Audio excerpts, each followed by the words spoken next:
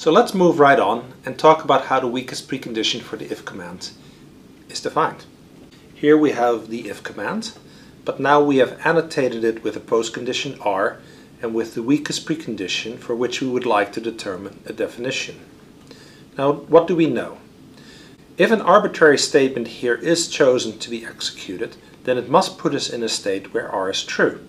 Either a statement is not chosen, and it doesn't matter what state you end up in then, but if a guard is true, then the statement associated with it must complete in a state where R is true.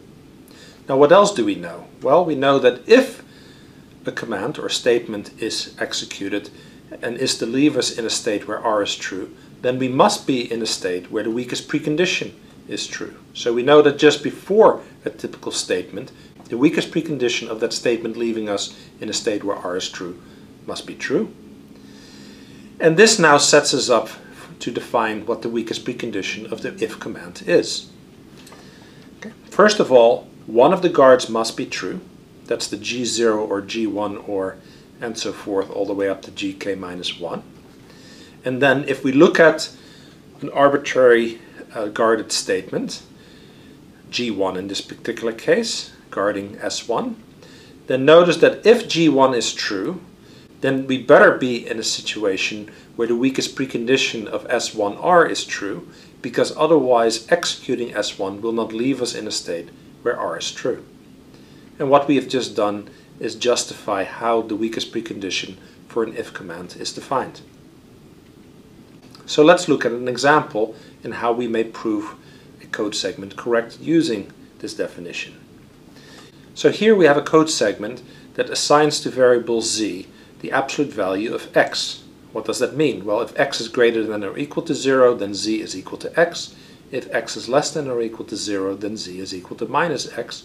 And one thing that we notice is that both guards might be true at the same time, because if x is equal to 0, then both are true, and therefore we don't know which of the two guarded commands actually is executed.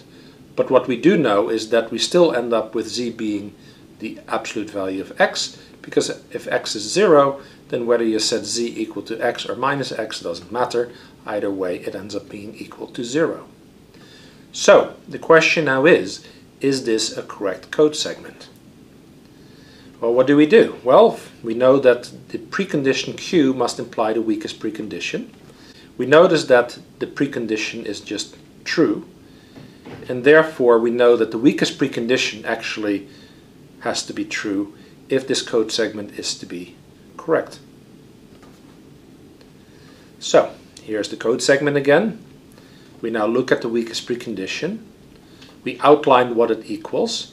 We only have two guards, so we only have G0 or G1, and then if G0 holds, then that has to imply the weakest precondition of S0R, and if G1 holds, then that has to imply the weakest precondition of S1R.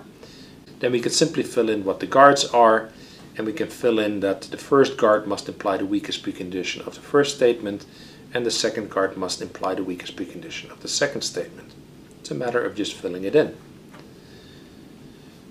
So that puts us in this situation, and now we notice that we have learned how to compute the weakest precondition of an assignment. So that allows us to get to this point right here.